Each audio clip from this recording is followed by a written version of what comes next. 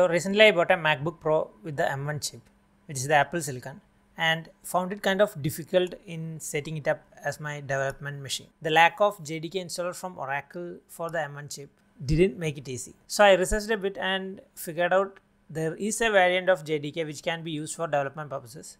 Here in this video, I'm going to show you how you can install it. So first of all, I have given all the relevant links in the description of this video.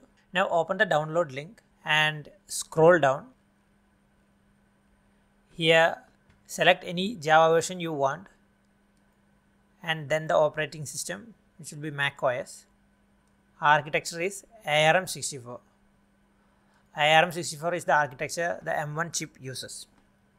The Java package you can leave it as it is, and here you can click on this .dmg button which will start the download. Save it wherever you want. Once the download is finished, open that file. Now as this window says, double click here to start the installation. Click on continue here, click on install, enter the username and password, and this will start the installation, and the installation has been finished. Click on close and here click on move to bin, as this will move the installer to the trash.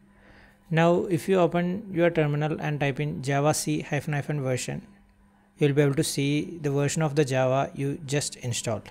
As you can see, it's done now. So I hope you found this video helpful. If you did, please consider liking this video and subscribing to our channel. Thank you for watching. See you in the next video.